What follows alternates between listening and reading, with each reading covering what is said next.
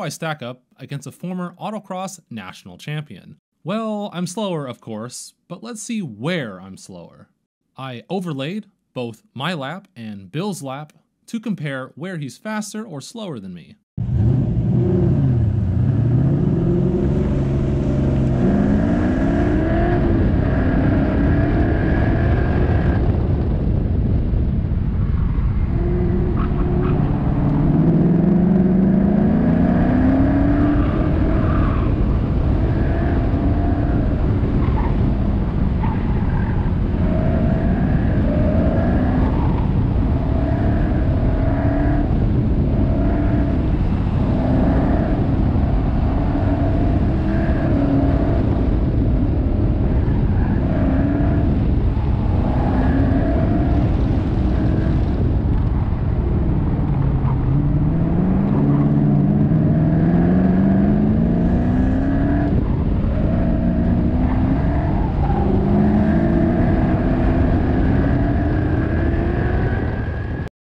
Off the line, Bill is a bit more aggressive and makes the hard left at a higher speed. This is a first gear full throttle blast. Bill stays in first gear a little bit longer while I short shifted just a little bit. Oh hey, that's me.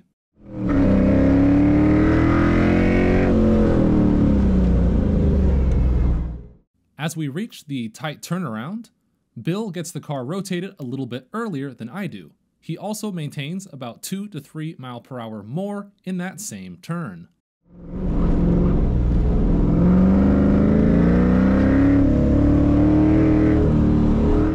In the rest of this middle section, Bill carries a lot more speed than I do.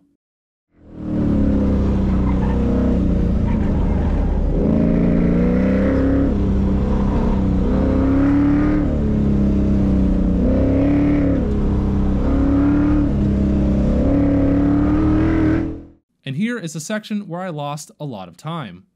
I slowed down a little bit more to make this left, but overslowed the car. Bill carried 8 mph more in that turn and leaps ahead about half a second.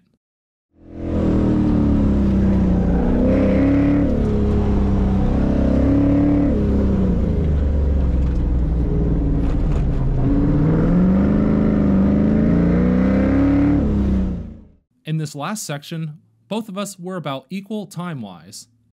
Bill has more corner entry and mid-corner speed, but gets on the gas a little bit too soon.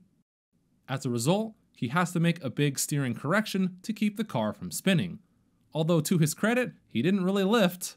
I got on the gas a little bit later, but I didn't break the rear end loose. So the speed carried through the finish line was the same. The GPS is a little bit laggy, but we were both going over 70 mph through the lights.